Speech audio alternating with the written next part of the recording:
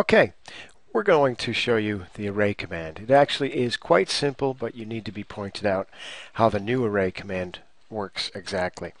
I'm going to assume you know how to draw a rectangle representing your paver, so take care of that first, which I've done here. This one is 300 by 600.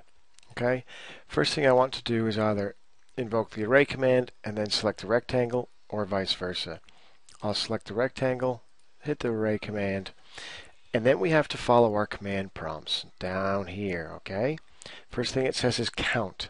That means you need to hit enter just to accept that you want to do a count. This is where you enter the number of rows, being 1 for rows. I'm going to say 10 for columns. And then the spacing, this is not the spacing between the pavers or rectangles. This is the spacing for the overall. So if you have 6 meters, you type in 6 meters, 6, 1, 2, 3, and enter.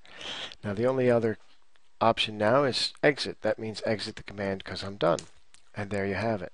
Now if you just select the array toolbars come up at the top, the ribbon, and you can see if there's 10 pavers, they're spaced 666 millimeters apart.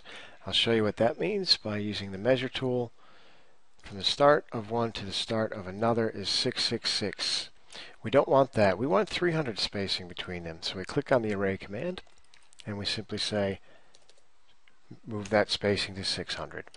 Okay, and we're done. And you can play with the rest of the tool here just to show you. Look, okay. Well, let's put another one in and then make it 600 again. Then we have 11 evenly spaced over 6 meters, and that ends the lesson.